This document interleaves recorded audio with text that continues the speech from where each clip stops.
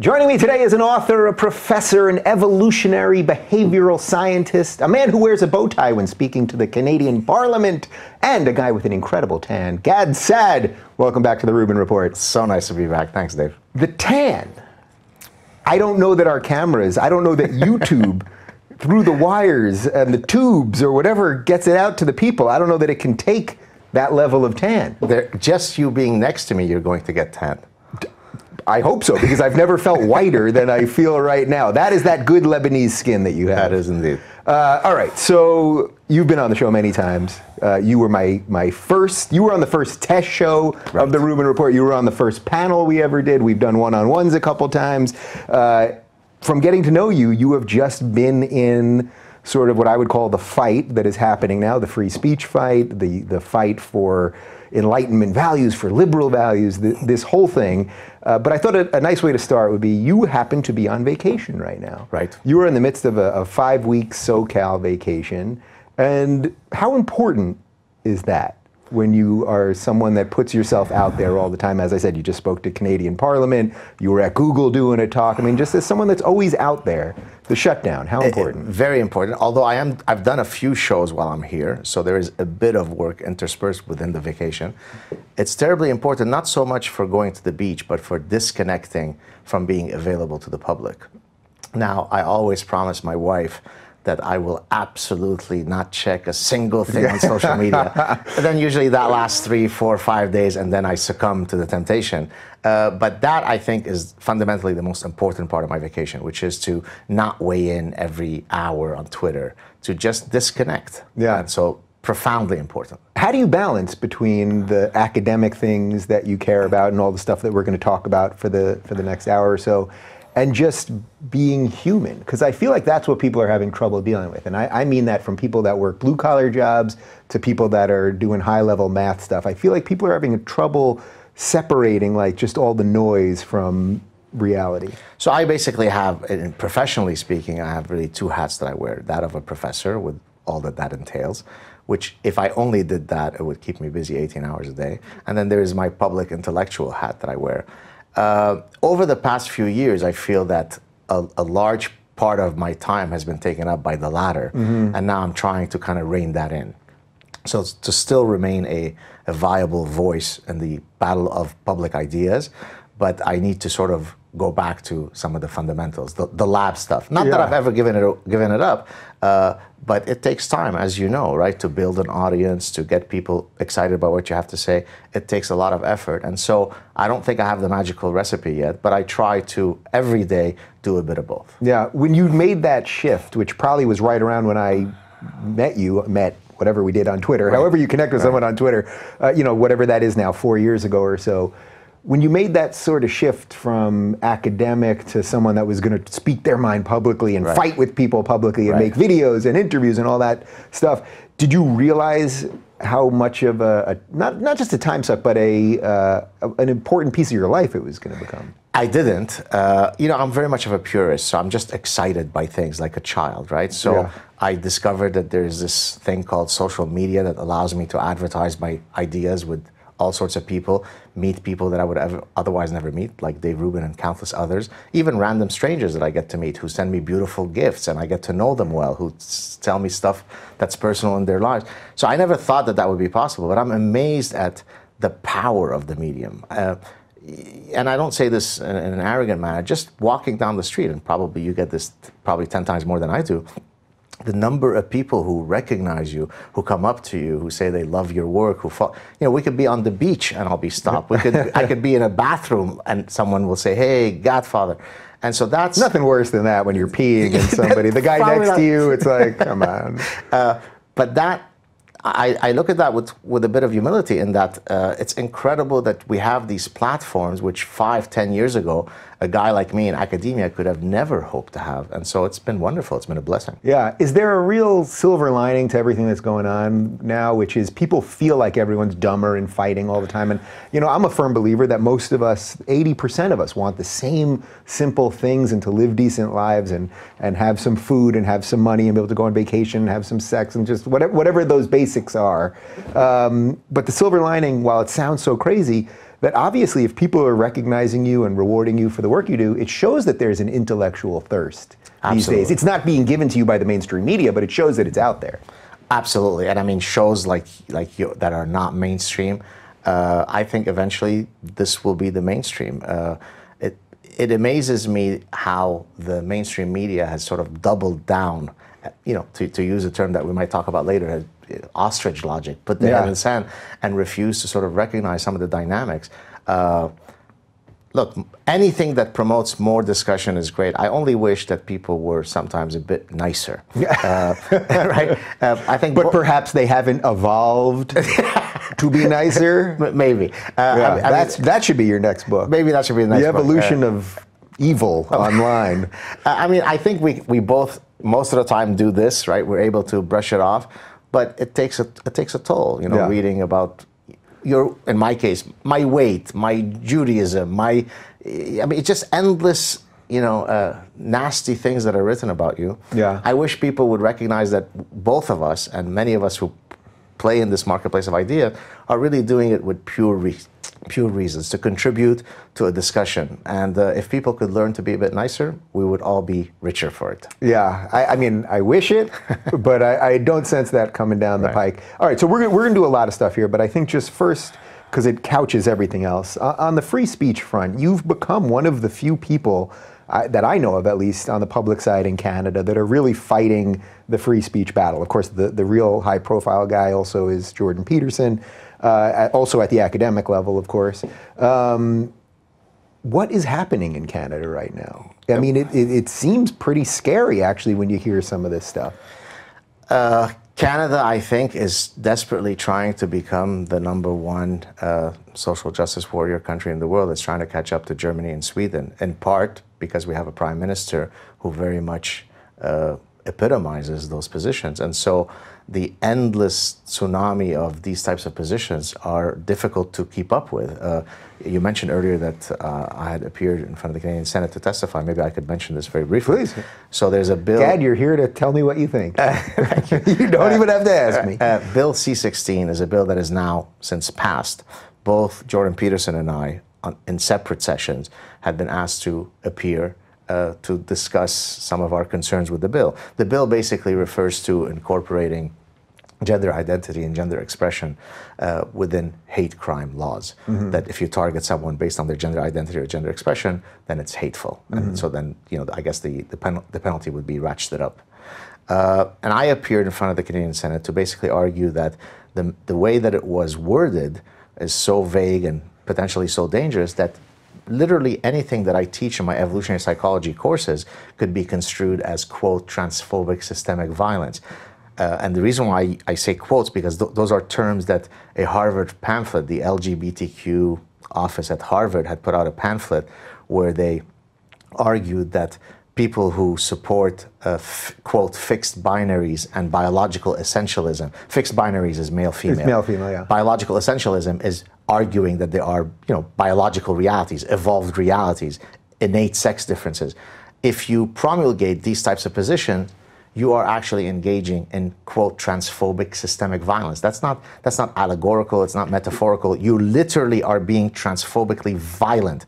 And so I argued that anything that I say in my course, when I walk into my course and introduce the concept of sexual selection and how sex-specific traits evolve, I only use words like male and female. I don't refer to the non-binary and non-gender and so on. So any person in the room could say, hey, in a 13-week course, you never once recognized my personhood. You're engaging in transphobic systemic violence. The answer to this very sober presentation that I gave was that one of the Canadian senators accused me of being pro-genocide. And where did that come from? Because apparently the fact that I was not supporting the bill, somehow through a gargantuan leap of logic, I wanted to feather and tar our transgender people. And I specifically argued that all people deserve to be treated equally under the law, but we don't have to uniquely celebrate your personhood, right? There's a distinction between treating you as an equal member of society and having to go an extra mile to uniquely celebrate your personhood. I'll give you another example. Yeah. Canada wanted to now create a gender-neutral society.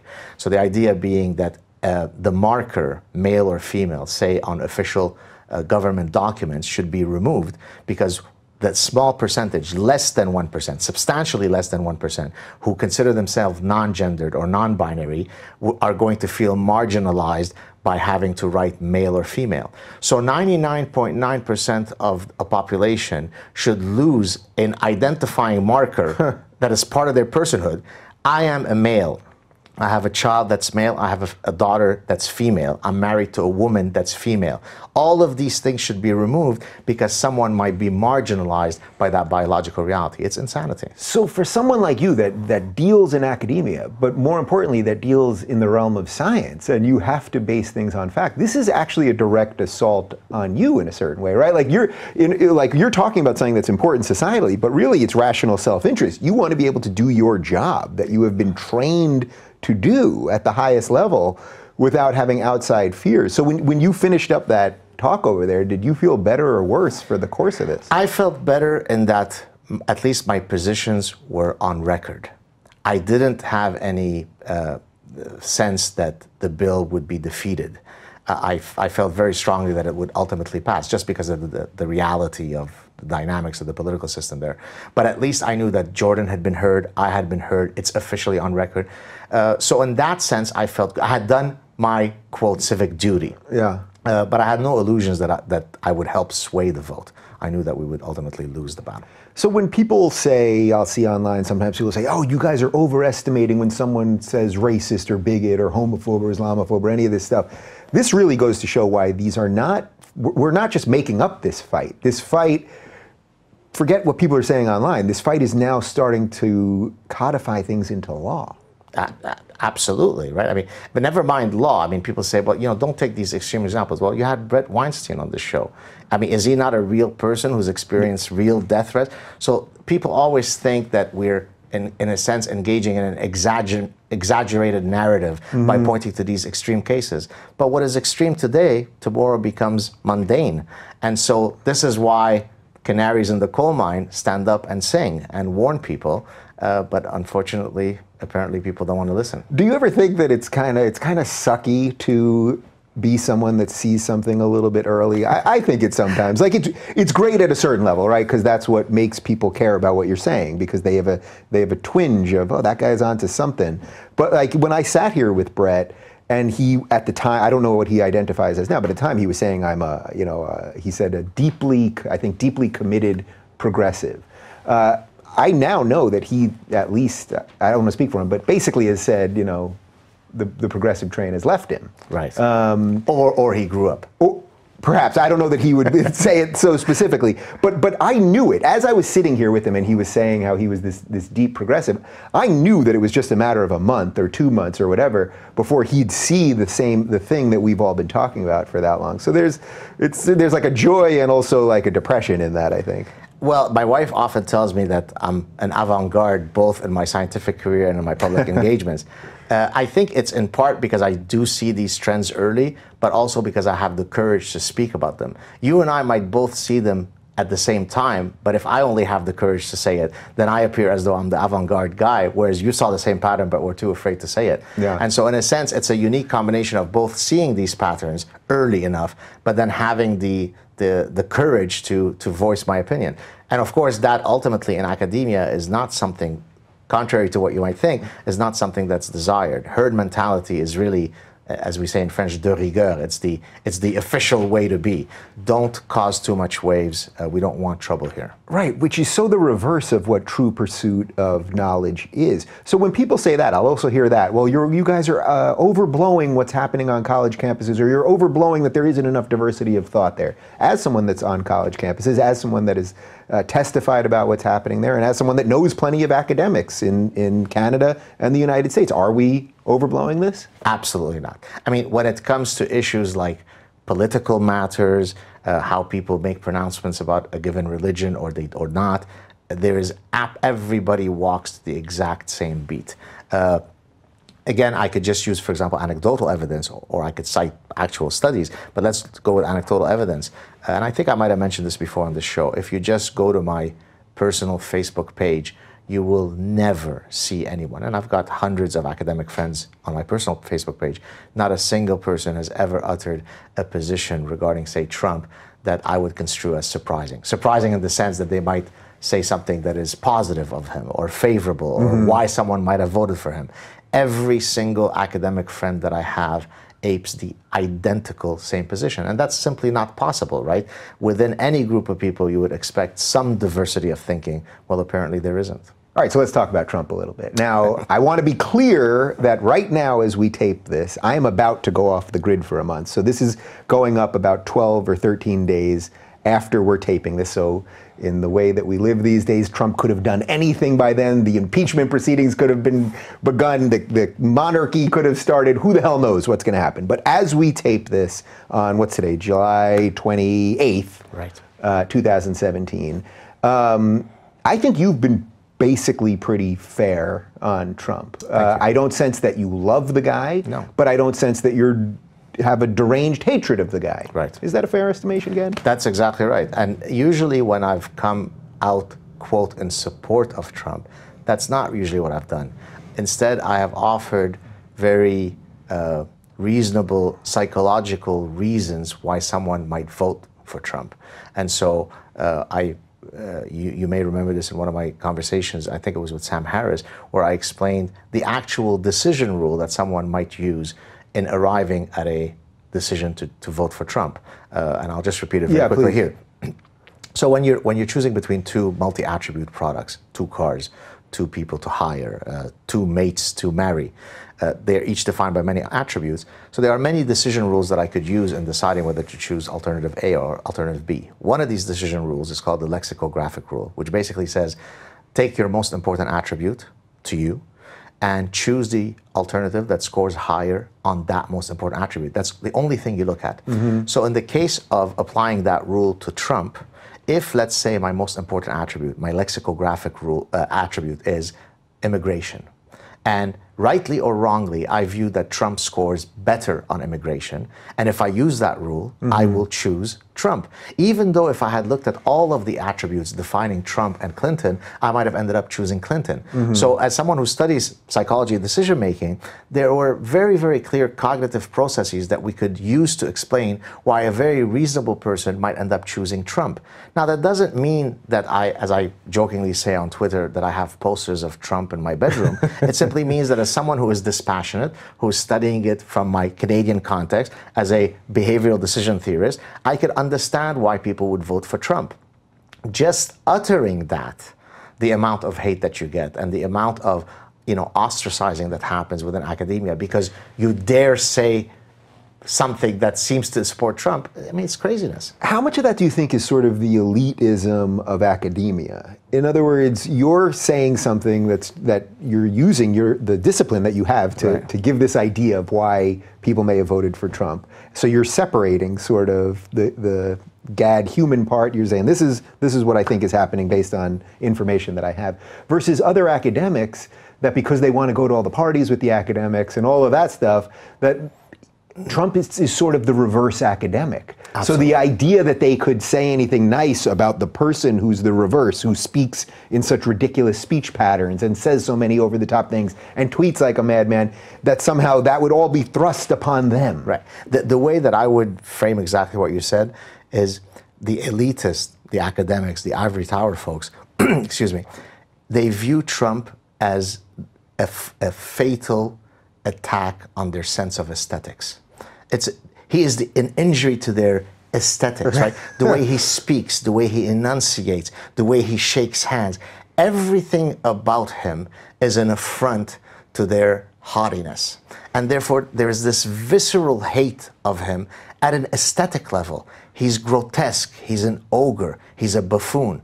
And I see this position enunciated amongst some of our common friends, where I typically would consider those common friends to be very sophisticated, dispassionate thinkers, but they've succumbed to that trap, where they are simply unable to stomach the possibility that this person could be sitting in the highest office. I think it really is that simple. They despise his sense of aesthetics. So I sense that your position on him is sort of where mine is, in that forgetting what I think about him personally. And again, I could say the phrase moral center every time I bring him up. Again, don't know what his moral center is. I'm still confused as whether he's waking up every day and making all the decisions as they come on the fly, or if there's a grand plan here, or any of that.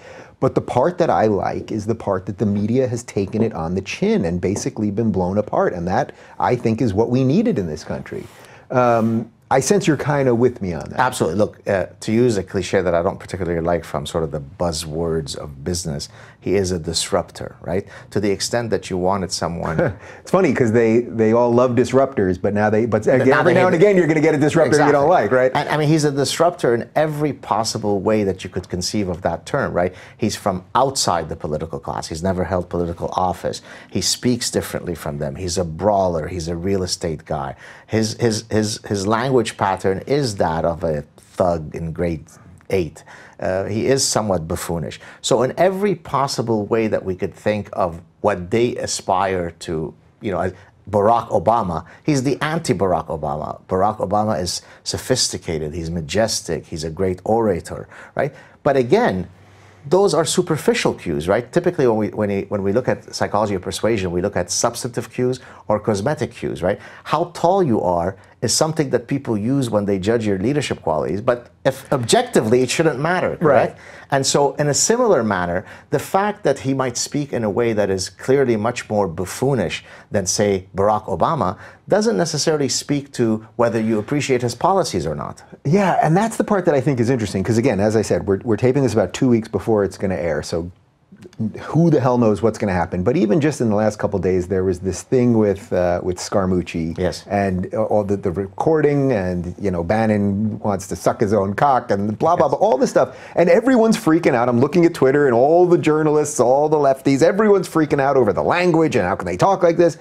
And all I was thinking was, yeah, I mean, I guess in some perfect world that we don't exist, I wish that government officials would be a little more professional. But the idea that Obama people and Bush before that and Clinton before that, and you can go back forever, literally go back to George Washington, the idea that they didn't speak with blue language and say nasty things about each other and all of that stuff and the infighting and backstab, the idea that this has just appeared now, it's just full outrage, right? Yeah, it's just fake. It's full outrage. Again, it's trying to maintain the facade of the ivory tower, right? This highfalutin way of baloney. I mean, wasn't it Nixon who, when you look at his transcripts, every second word is F this and F that? Yeah, these guys are not Oxford professors of philosophy. And by the way, I wouldn't want them to be. I want them to be human. That's also the irony. It's like when Bill Clinton said, "I don't inhale," it was like, you could admit you inhale. Or when Barack Obama, I guess, did say he inhaled, but it was like the idea that we have to feel guilty about all of these things. Like, we're all humans. We curse, some of us drink or smoke pot or do some other shit. And just to mention a couple of other qualities that I think Trump does have. When you face a lot of conflicts, there's some research, I don't remember who it's by, I think it's made by Greg Murray at Texas Tech, if I'm not mistaken. He looked at what types of leaders do people wish to elect as a function of the environment. Is there, for example, war or not? And so our preference for a particular type of leadership style changes as a function of the environment, as you would expect.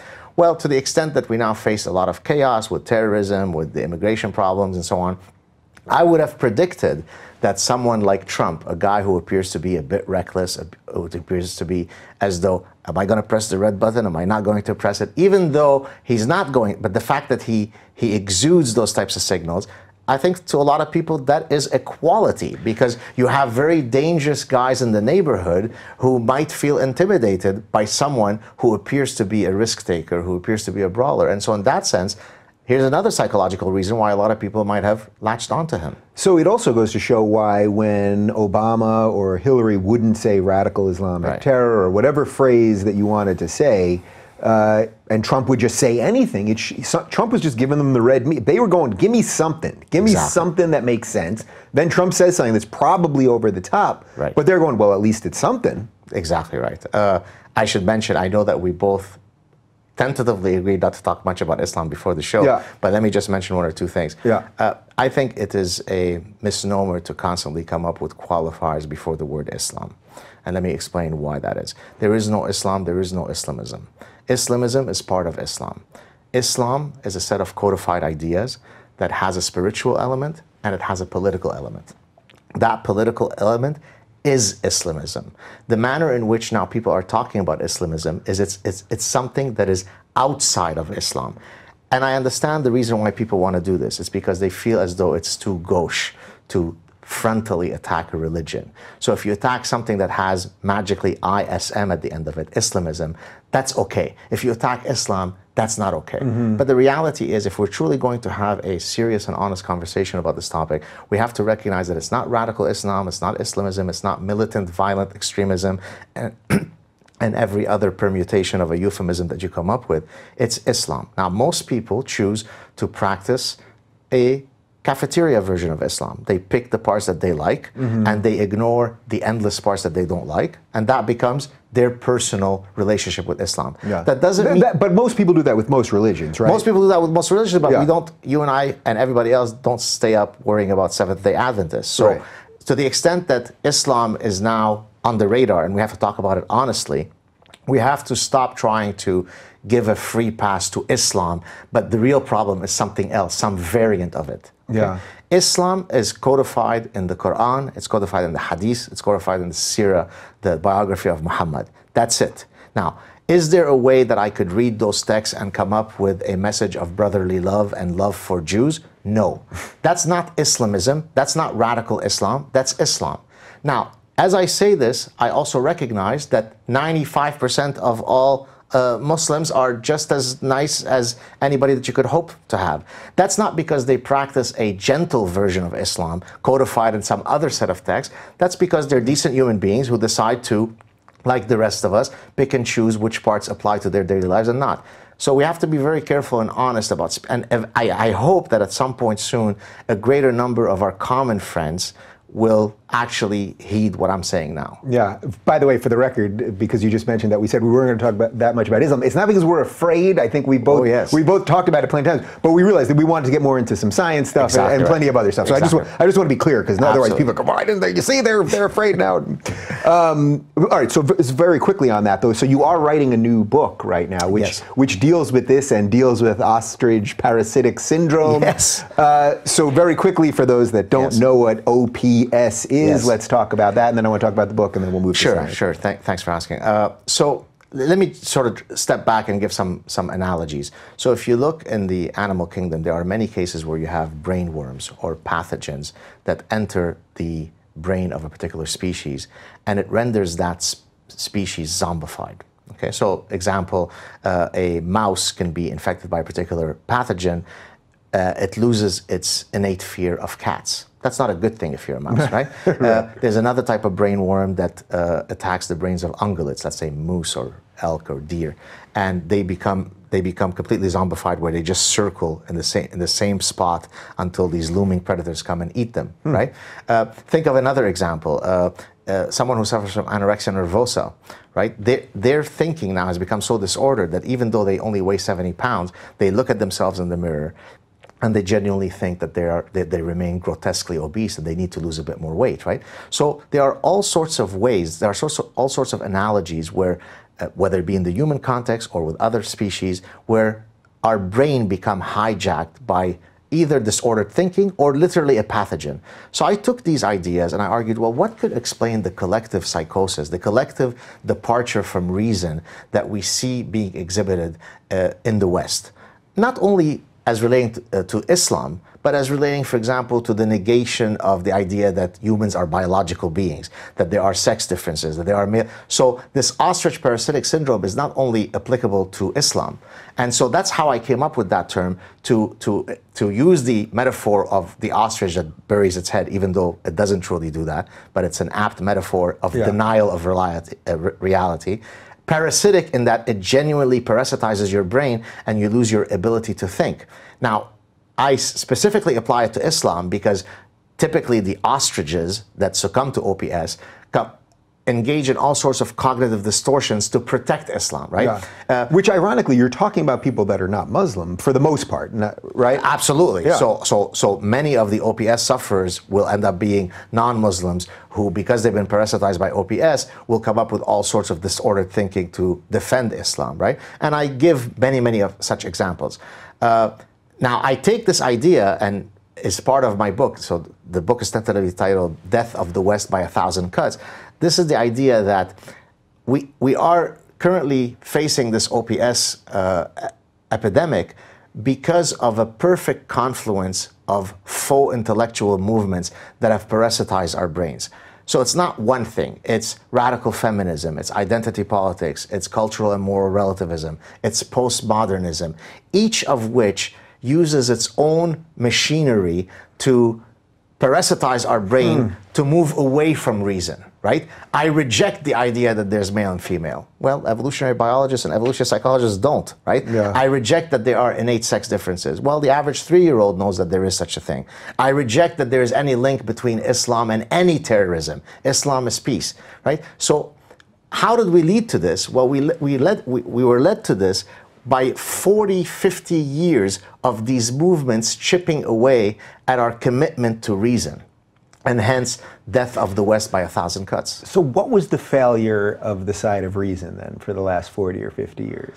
What did the people that were reasonable, that were sensible and trying to deal with things honestly and see the world as it is, not how they wanted it to be, where did they fail? Well, so if I speak in the academic ecosystem, I think the fact that we tolerated these affront to human decency and human reason, like postmodernism, to exist. It really came from a place of, we have to tolerate, in this case, the intolerable. The intolerable in that nothing could be further from being anti-scientific than postmodernism. What does postmodernism say? There are no objective truths, other than, of course, the one truth that there are no objectives, right? Right. So they other than the thing you really got to believe. Exactly. Yeah. So postmodernism and all of its endless faux profundity and faux nonsense is really a direct attack on science, right? Science presumes that there are certain universal regularities that we're going to use a scientific method to try to better understand.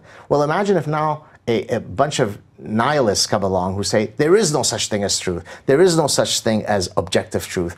Well, that chips away at the reason why we all exist in science, to try to understand the world. But how would academia fight that properly? If the idea is we have to battle, I know we both believe in the battle of ideas. So if the idea here is that in colleges you're supposed to have these battles, I know you beat it with better ideas, but how would that have actually happened? Well, I think what probably ended up happening, I mean, I'm surmising here. I'm not sure how it happened, but I'm guessing that most people are busy in their daily lives, right? For the same reasons why most people don't speak out against Islam. Let Dave Rubin worry about that. Let someone else worry about that. He's thrilled. Right.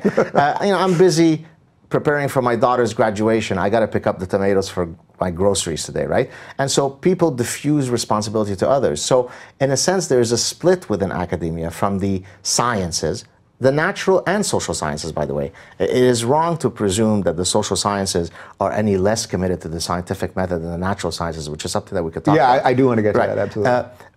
People are busy, right? So the chemist sits in his lab and he sees that there's a bunch of humanities guys utter gibberish. Right. Well, he doesn't necessarily have the time and energy and proclivity to weigh in on it. And so somehow these guys found a little niche within the ecosystem called academia, and they flourished and they multiplied, and the cancer spread and metastasized. And now 40, 50 years later, you have generations of students who've spent hundreds of thousands of dollars being trained to be naturally lobotomized morons. Yeah, it's so, the metaphor is perfect of this parasite that gets in there and keeps multiplying. And I can picture now the biology professor going, all right, I kind of see that, but it's not going to affect me here, except now what we're seeing is it's starting to even creep into that. Have you seen this? There's this great picture online of, somebody selling the shirt and it says, there are no genders, but you can only buy it in male or female, and it's like, there you go. All right, so let's talk about the natural sciences versus the social sciences. First, for the layman,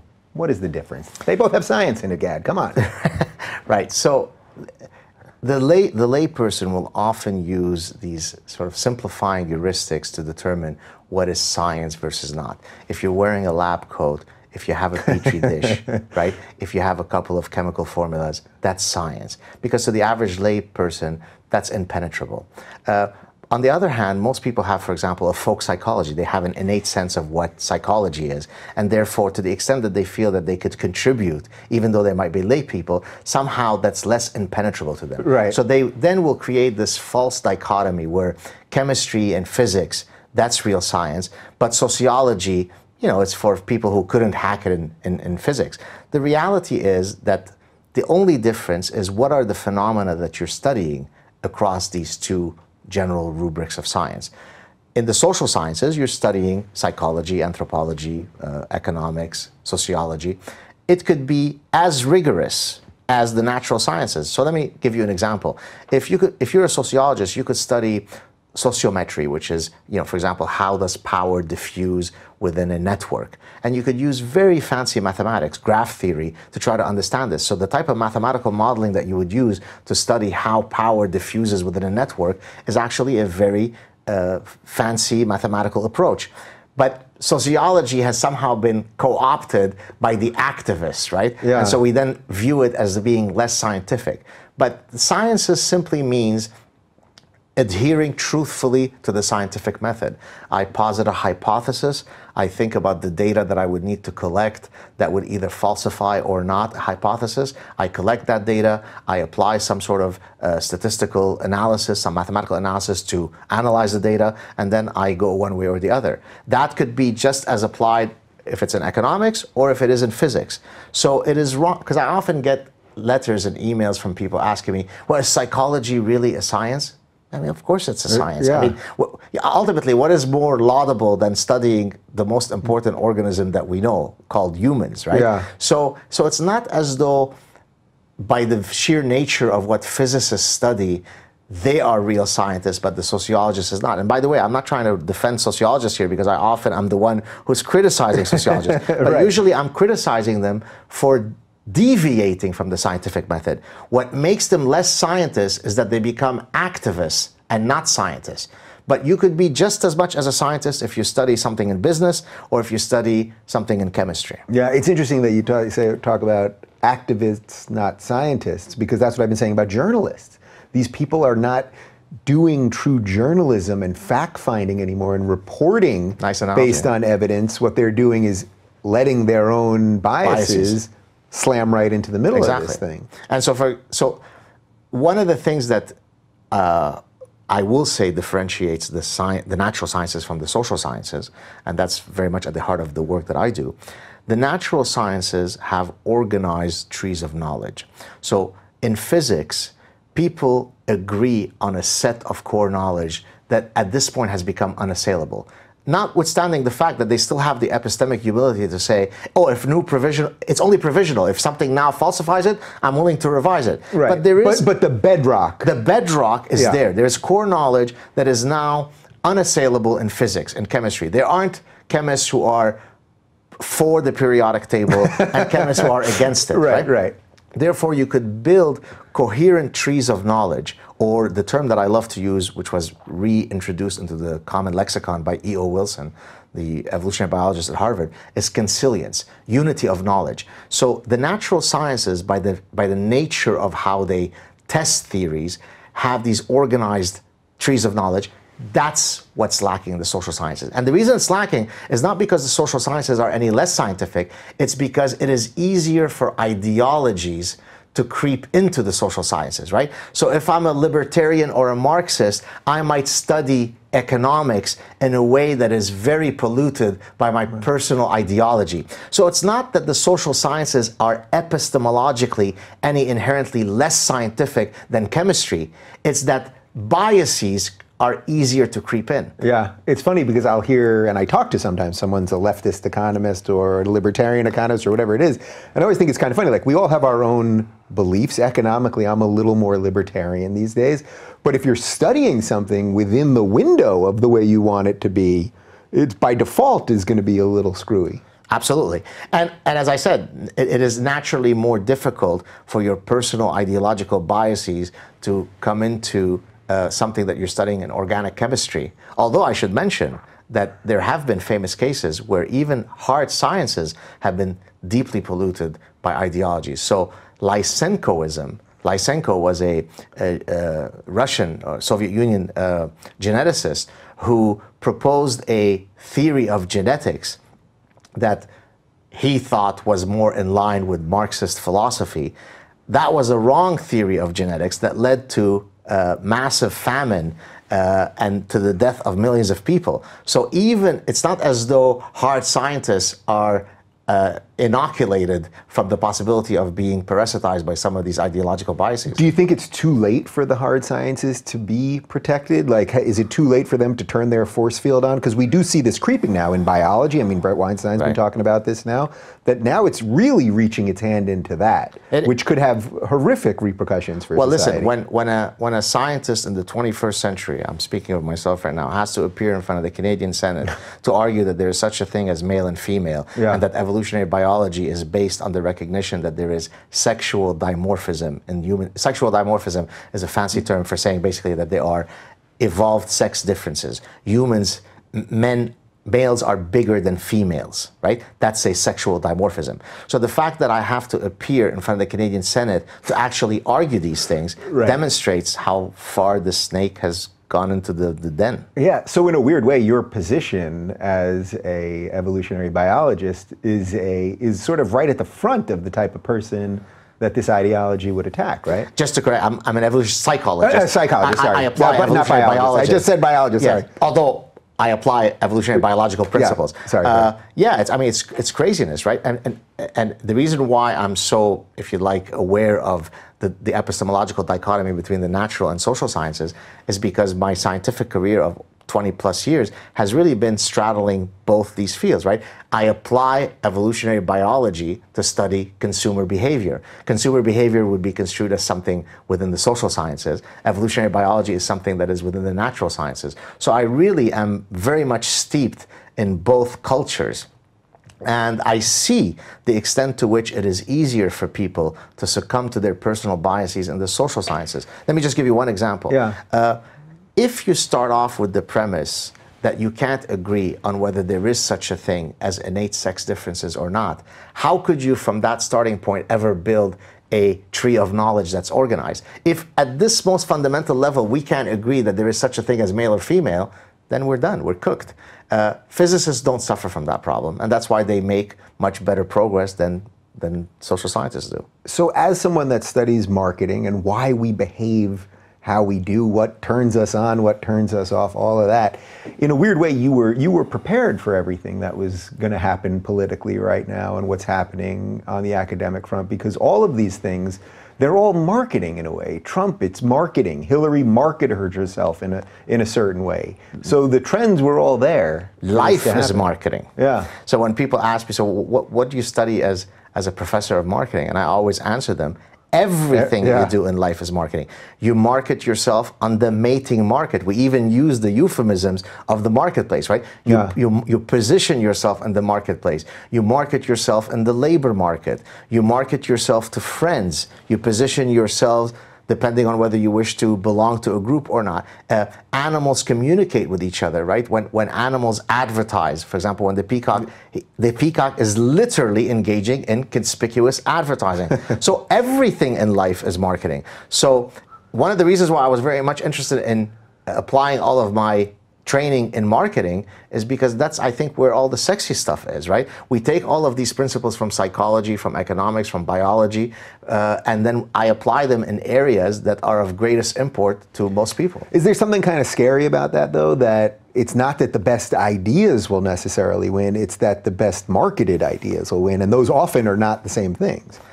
Very good point. Listen, I'm right now working on my next book, and I just connected with what appears to be a wonderful literary agent, and he actually made this exact point. He said, look, what's really important as we move forward with your book is how to market it, because there'll be people who will be very resistant to the ideas that you propose in that book. So again, everything is marketing.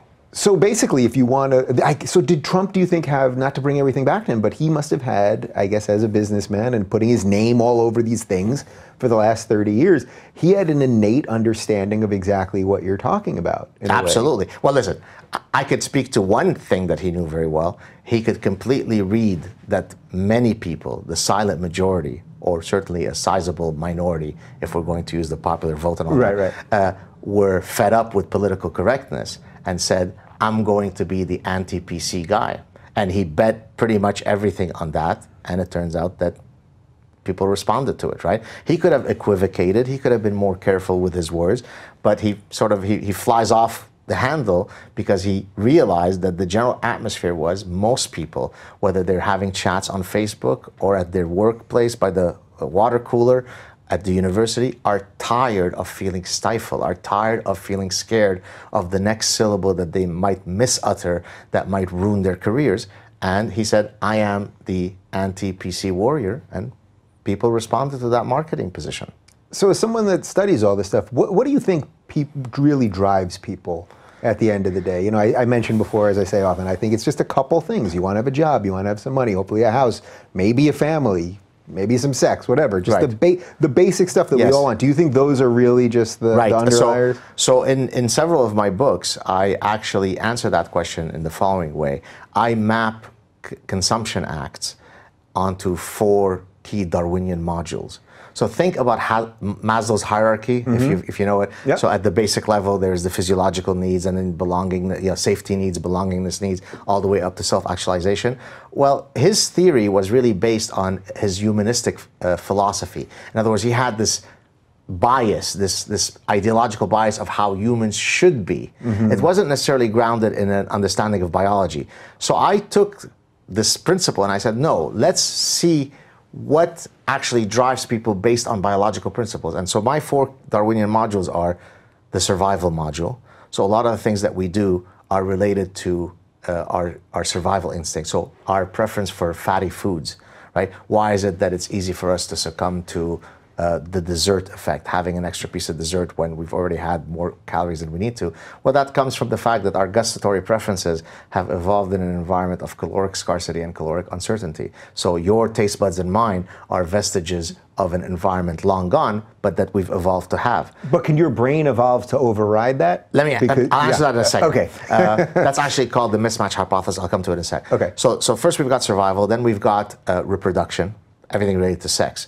Why are 99% of Ferrari owners male? Because that's the form of peacocking. So the peacock's tail is literally the Aston Martin that men drive, right? Yeah. And of course, both men and women engage in sexual signaling.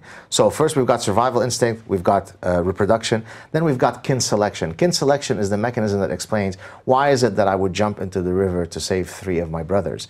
If all I care about is my survivability, why would I ever take the risk on them? Well, when you realize that natural selection operates at the level of the gene, then saving 3 brothers, each of whom share half the genes with me, makes sense. Now you might say, well, how do you apply that to consumer behavior? Well, gift-giving practices, right? So how I modulate the size of the gift that I give to different people turns out to be perfectly correlated to the genetic relatedness with each of these people. I give larger gifts to my brother than I do to my second cousin. I may not do this consciously. I may not know all these fancy theories when I'm doing it, but our brains have evolved to recognize that people are not of equal genetic relatedness. And the 4th module is reciprocal altruism. Okay, I jump into the river to save 3 brothers, but why would I jump in to save Dave Rubin? He's not my brother. Well, that comes from this evolved idea of tit for tat. I scratch your back, you scratch mine. Well, today I might jump to save you with the expectation that tomorrow when I'm drowning, hopefully you'll come and save me. So this idea of reciprocity has evolved for social species. And again, it explains why I will invite you out for dinner when it's your birthday, and you will hopefully reciprocate when it's mine. From a strict economic perspective, there's no point to this, right? Let's not invite each other, we'll be at the same final position. The reason why we do this exchange is to oil our friendship and our bond. So I argue that much of consumer behavior could be mapped onto these 4 modules. So now to your other question. Yeah. No, it is very difficult for our brain to catch up to a current reality. So for example, men have evolved sexual territoriality as a strong element of their psychology, right? They don't like women to be promiscuous if they're with them. They get sexually jealous if another man touches their woman and so on. Well, why would that have evolved? That goes both ways, right? For men and women? Interestingly, okay, so let's do another parenthesis. Interestingly, this is not my work, this is David Buss's work, a colleague, evolutionary psychologist at University of Texas, Austin. He looked at, with some of his colleagues, at romantic infidelity versus sexual infidelity. So he brought in people to the lab. He set them up with all sorts of physiological measures to measure their stress and had them read one of two vignettes. Your husband right now is having sex with the gorgeous secretary versus your husband is developing an emotional bond with his coworker. She laughs at his jokes. They get along. So in one case, you trigger sexual infidelity, and the other one, romantic infidelity. Well, it turns out that women respond much more adversely to romantic infidelity than to sexual infidelity, and that effect is reversed for men. Now, that doesn't mean that women appreciate sexual infidelity right. or are tolerant of it, but it's less so. Now, what are the reasons for it? Well, it turns out that sexual infidelity is a profoundly important evolutionary problem for men, because we're a biparental species where males invest a lot in their children. It doesn't make a lot of sense for me to invest for many, many years until little Johnny grows up to be sexually mature to then find out that it was the sexy Greco-Roman gardener who sired that guy, right? Therefore, I evolved the psychological apparatus to try to protect against this possibility. So I am very intolerant of sexual infidelity. If a woman cheats on a man, it almost guarantees the end of the solution. The other way around, it doesn't. On the other hand, what's the greatest threat to a woman's interests? It's not that he has a sexual dalliance one time. This is why men very naively often will say, I just had sex with her once, she meant nothing to me. Right. They actually think that this is helping because there is no emotional bond between us. It's a one-time thing, right? On the other hand, if a man develops an emotional tie with a woman, that's a much greater predictor of him leaving the relationship, and that's why women respond so adversely to emotional infidelity. But if a man says, well, it was just a one-time thing, isn't he then, let's assume it's the truth for a second, the guy does it one time, he's telling the woman what she wants to hear, right? I mean, what if it's true for him, it's also what she does want to hear, because she doesn't want to hear, well, it's an absolutely. Thing. It's certainly much better for him to say it was a one-time thing rather than I think I'm falling for her and we're planning on having sex another 37 times. But he honestly is trying to convey to her that she literally meant nothing to him. He's perfectly able to decouple the sexual act from any emotional investment, right? When you think about when Johns who go see prostitutes, what do they typically tell you? It's perfectly unencumbered sex. I'm able to have sex with her and walk away. I pay for that walking away, right? So again, that speaks to evolved sex differences. This whole conversation that we've had might be transphobic systemic violence under Bill C-16, because look, I didn't talk about the non-gendered or non-binary. I must be a genocide supporter.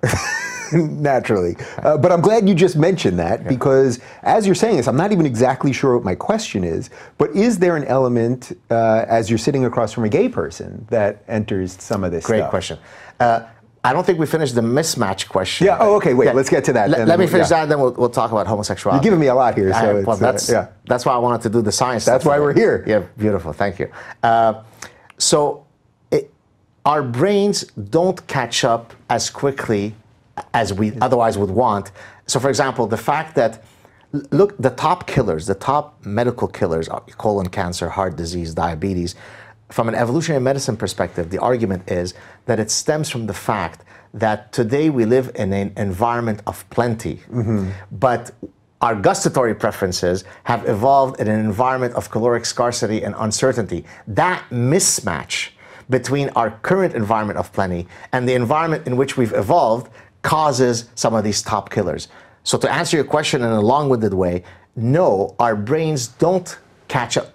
If there were selection pressures for the next X number of years to cause an evolutionary trajectory to change, then it would happen. But typically, for even the most basic genetic selection, it might take, say, 5,000 years. Right. So I guess what I'm talking about then is for the person that never goes for the dessert or never binges on this or that. That's not an evolutionary thing as much as it's someone that's aware, it's someone that's educated and aware of that these things can cause health problems. And you might be, like I live here in LA where everyone doesn't eat this or that or doesn't want gluten. Everyone has celiac disease, which no one has celiac disease. I mean, so that's not evolution, that's just sort of doing something different with the information you have, right? It's not on the macro level an evolutionary thing. Well, and sometimes you have multiple Darwinian pulls pulling you in different directions so that the net effect is zero. So for example, when I explain why there are evolutionary pressures for both men and women to cheat on their long-term partners, that doesn't mean that it's a fatalistic argument. It's not biological determinism. We're doomed to cheat. Because we also have evolved the moral calculus, right? Our morality, unless you're a religious person that thinks that it comes from God, our morality has also evolved through the exact same evolutionary forces that explain why we have opposable thumbs. And so, on the one hand, I'd like to very much cheat on my wife. On the other hand, I've got this moral calculus that stops me from doing. The net effect is that I might actually not do it. So, this speaks to a really important point, which is the fact that you explain something from an evolutionary perspective doesn't mean that it is biologically fatalistic. Got it. All right. So homosexuality. Yes. Now, if we add that into this mix that you're talking about here. So the top theory that has been proposed that has not, the data has not cooperated, comes from actually kin selection. So let me explain. It's a bit technical. Yeah. So you could increase your fitness. In other words, you could extend your genes through direct reproduction. That's called direct fitness, right? If I have children, I'm extending my genes. But I could also, if you like, increase my inclusive fitness by investing in those who are related to me. When I invest in my nephews, I am indirectly extending my genes, correct? So the argument then is that homosexuality need not be a Darwinian cul-de-sac, meaning a Darwinian dead end, because even though you may decide to not have children, by investing in your kin, you could still be extending your genes. Now, how would you test this idea? Well, you would take, for example, homosexual uncles and heterosexual uncles and see if the homosexual uncles invest more in their nephews and nieces. And if the answer would be yes, then that would be one data point that supports the idea. I have taught my nephew everything I know about Star Wars, and I am very so that supports this the kid theory. knows everything, you know? Right. So, Yeah. but the data has not supported that. So the bottom line is the top argument, the top evolutionary... Wait, the data has not supported that actually happens? Exactly. In other words, the kin selection-based argument for homosexuality, while at the theoretical level, conceptually speaking, sounds good, the data has not supported that. So that's as far as I know about the nexus between homosexuality and evolution. Although, I think we might have mentioned this when you came on my show, I do have a current doctoral student who is actually planning on studying in his doctoral dissertation the intersection between, now get ready for this, homosexuality, evolutionary psychology, and consumer behavior. Now, how is that going to work? So we're going to look at phenomena that typically happen between men and women. And for example, if you go out on a first date, the best way to never have a second date in the heterosexual context is for a man to be cheap on a first date. Right. That guarantee. And even if the woman is a billionaire, if he exhibits cues of frugality, it's dead. Yeah. Okay? So then let's take this idea and see whether within the context of the dynamics of homosexual relationships, when two men go out on a date for the first time, could we see a replication of this phenomenon? But now, there isn't male-female here, so what would be the proxy measure? Top-bottom. Yeah. So could, for example, your sex role as either a predominantly top or predominantly bottom replicate the sex differences that we typically see in the interactions between men and women? What do you think of that, by the way? Well, I don't know. It's so interesting because I don't know that your sexual position has anything to do with how you necessarily on a date would say, I'm going to pay or not pay. I get this. You're saying that basically the top is mimicking the masculine. Yeah, right. Exactly. I guess at some, that's what I would have guessed if you not said that. But I don't know that there's. So we're going to test some. Let's take another example of exactly this idea. So when men and women mate, there's what's called assortative mating. So birds of a feather flock together. So typically women, it's not that women want necessarily tall guys, it's that they want a taller guy. So it's very rare for a woman to date someone shorter than her. So there's actually a study that was done with 720 naturally occurring couples. Only one of the 720 was the woman taller than the man, right? Really? Yeah, it's quite extraordinarily rare. So now let's apply that to Now, I haven't done the research, but here's my hypothesis. Yeah. I bet that the top-bottom distinction will determine the height thing. In other words, if the bottom guy will be in a long-term union not meeting in the gay sauna for quick sex, Gotcha. but a long-term pairing, a marriage, he'll be the shorter guy. So a lot of the phenomena that we would pick up from evolutionary psychology as applied to heterosexual context will replicate in the homosexual context. So I'm curious, all this being said, and as you said, you're hypothesizing Yes. about some of this stuff, and obviously your student's going to work on some of this, and other Right. people are working on some of this.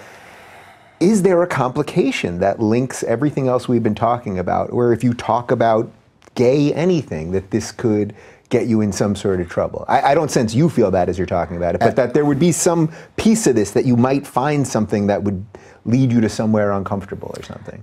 In the context of academia? Yeah, I don't mean you personally Right. uncomfortable, Well, but I actually think that if you do any research right now on any of the LGBTQ things, that would be a very good thing, because you would be somehow labeled as a progressive. So in the context of the ecosystem... unless that you came to a conclusion that Oh, they the didn't conclusion want. that was not politically correct. Yeah. Yes. So that speaks to actually an issue that I've discussed with several folks, and I think perhaps maybe Sam Harris mentioned it when he had me on his show. He was asking me, is there any research that you would consider? And I wanted to ask you this very same question. Okay. So maybe we can get into that. And the term that I had used with him then, which came from a paper that was published in Nature, forbidden knowledge. No, I am a strong non-proponent of the idea of forbidden knowledge.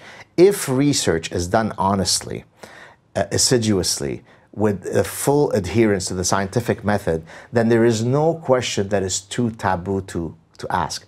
That actually speaks to something in philosophy, the difference between deontological ethics and consequentialist ethics. Deontological ethics is the following: it is never okay to lie. That's a deontological statement. A consequentialist ethics statement would say, well, it might be okay to lie depending on the consequences of the lie. Right? If it's going to cause 20 people to die. Exactly. So one is an absolutist perspective, one is it's a situational, it depends on the consequences. So I will use that framework to answer the forbidden taboo question of what kind of research is okay or not. Yeah.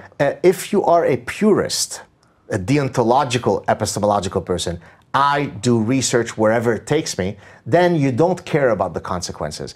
If you are consequentialist bent, then you say, well, but if we do race differences and the results come out in a way that it could be used to harm a racial group, then we should stay away from it. I actually think that that's a profoundly dangerous position to take, because it's precisely this type of argument that led the social sciences to reject biology as being important.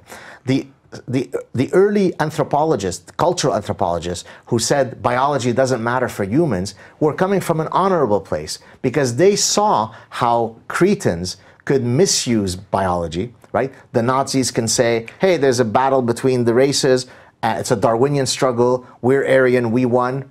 Who cares? Let the Jews die. The British social class elitists said there's a battle between the social classes, the lower classes lost, screw them, it's a Darwinian struggle. Of course, this has nothing to do with Darwin, but because these folks misappropriated biological thinking, then the cultural anthropologists came along and said, let's get rid of biology because then nobody could misuse it. And now we're in the quagmire where we are today, where we have to appear in front of the Canadian Senate to argue that there is such a thing as male or female. So no, if you are a purist, you pursue knowledge wherever it takes you, unencumbered by the consequences. Is the problem that I suppose a certain amount of people, scientists included, probably think that they're purists, but actually aren't? You know what I mean? Like, so Mengele probably thought that, who was doing all sorts of... You went all Nazi on me, Yeah, right? I went Nazi. In this particular case, I feel a Nazi reference is actually sensible, as opposed to Nazi references that are thrown around all day long. But if you think about that, I mean, Mengele was doing horrific experiments on twins and just all sorts of things that were considered beyond imagination horrible. Probably believed that he was doing it for the good of truth and the good of science and all that. I don't, you know what I mean? Yes, like, sure. So he may have been a horrific person. I don't think in his heart, he probably thought he was doing good though, which is... So the only thing that I would say that would stop that from happening now is that we do have institutional review boards or ethics boards now that ensure that there is a boundary on the scientific pursuits that you could, pursue. And that is, you can't frivolously harm animals. The way you treat them in the lab is important. You can't frivolously harm both physically and or psychologically human subjects, right? But interestingly though, now they've gone overboard. So the institutional review boards now have become so aware to want to be the antithesis of Mengele, so that now if I ask you, what is your sex? Right, so that could be traumatizing. If I ask you, what is your income? Well, wait, in some cultures, that's an affront, and that could send the person into a tailspin of suicide because I asked them what his income is. And so now the most banal, innocuous questions have to be discussed for 73,000 years in these institutional review boards. So I think the fulcrum now swung too far the other way, so that it is now stopping good science from being done because we are so afraid of harming any third party. Yeah. So the good intention of we actually don't want to harm this animal, or we don't want to inject a dye into a human's eye that might blind them, has become now we don't want to offend this person. Exactly right. This is a huge jump that's dangerous for science. Absolutely. And frankly, I see the fear in my graduate students when they're about to apply for a thesis grant, because they've heard all these horror stories, and they come to me and say, Professor Saad, how long is the process going to take? And I always answer them, it really depends on the makeup of the folks that are going to review your application. If they are perfectly reasonable people, it might go through in a session. If they are absolute maniacs, it might take us 3 months of rewriting this damn thing for some guy to finally accept that, we're not injecting dye in people's face. And the reality is, most of the research that I get involved in, although it's very rigorous and scientific, really has no downstream harm that's going to be caused. But it's unbelievable the types of concerns that people raise, and we need to rein that in a bit. Yeah.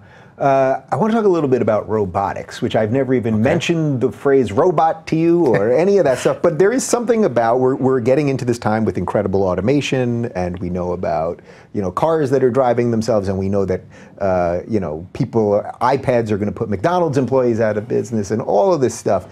How will that affect the way we evolve? Now that we're going to add this thing that is completely artificial and outside of us, is there an evolutionary piece to that?